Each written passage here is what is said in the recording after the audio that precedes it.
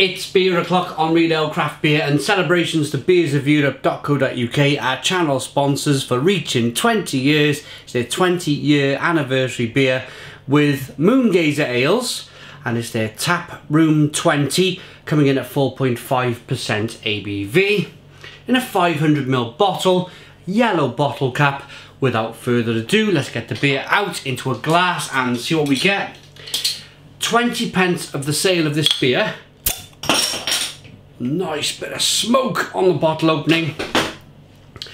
Goes to the East Anglian Air Ambulance. So fantastic, fantastic donation to the East Anglian Air Ambulance. I like the Moongazer ales, very good. And of course, I'm a fan of my channel sponsor, Beers of Europe. They've been supporting us for 5-6 years on the channel. Sending us 10 beers a month, and we give them a shout out, or the link in the description box for beersofeurope.co.uk, and it's worked rather nicely. So cheers to everybody involved with this 20-year anniversary. 2-finger whitehead, looks very nice, slow moving carbonation, golden amber coloured ale. Let's get the aroma. It's very tropical. I like kind of wafer biscuity malt coming through, and then a real kind of juicy, hoppy, new world aroma on the back end. Let's dive in.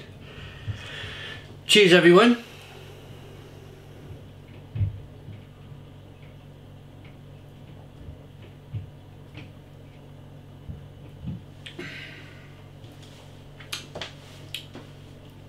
Malty, biscuity, bready, grapefruit, touch of mango, touch of citrus, touch of orange peel on the back end.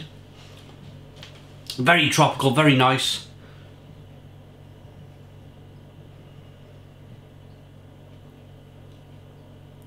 A really nice balance to it, really. A little bit of biscuity malt first, sweetness, and then a lovely kind of bitter finish on the back end. It's like a tightrope walker with the sweetness over there, bitterness over there, walking along nicely. Stone the Crows. Stone the Crows, what a lovely beer.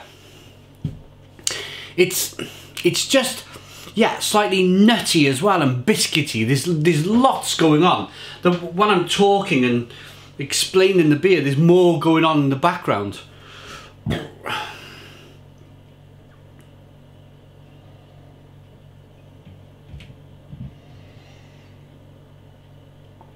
Carbonation pushes the beer on the inside of the mouth, releases more of that flavour.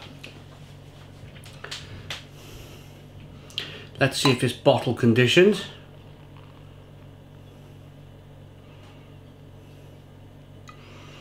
Maybe on the next bit of the pour. I can see now. Have a look. If you look closely, you might be able to see that it's definitely unfiltered. You might see little bits and pieces, tiny microscopic bits and pieces floating around in the glass. That looks really good. Lovely presentation.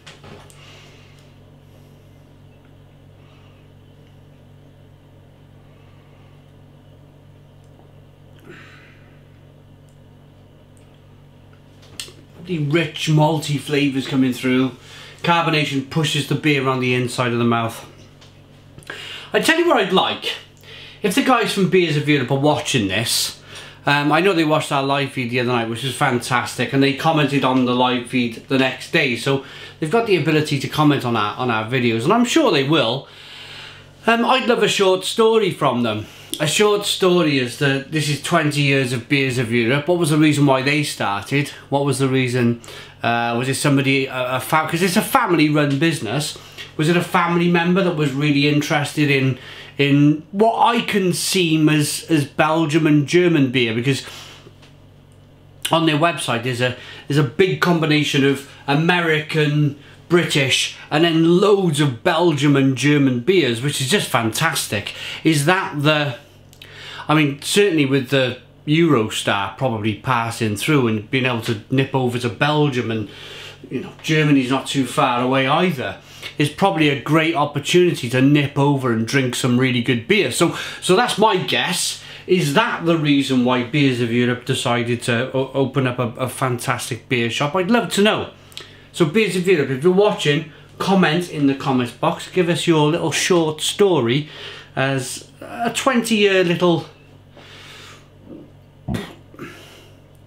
timeline into your little, well, the largest warehouse of beer in the country. I'd love to go and visit it.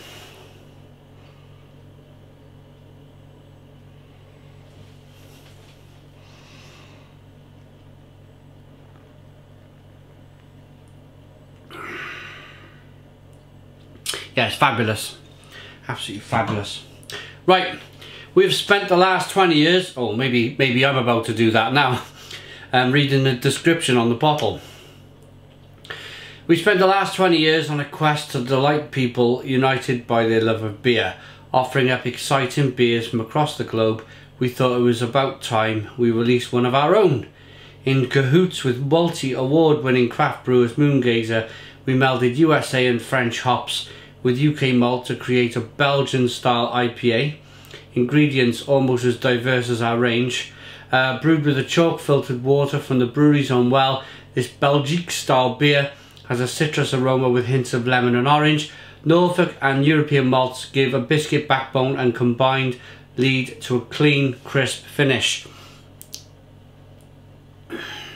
Yeah, it's lovely. It's a really, and if you're in Beers of Europe, if you're in that kind of way, it's Garage Lane, Secchi, Norfolk. And Moongazer ales are based in Hindringham, Harvest Lane in Hindringham. Fabulous. I'm gonna rate it. Belgian style IPA. Certainly with the strength at 4.5% ABV.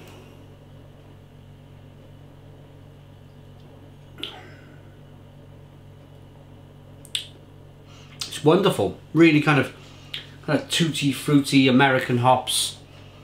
Nice. The malts. I'm really enjoying the malts in the beer.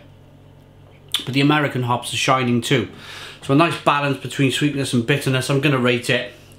It's a Stone the Crow's beer. I really like it. I think all of you should go and try it. It's very nice. I could drink 3 or 4 of these.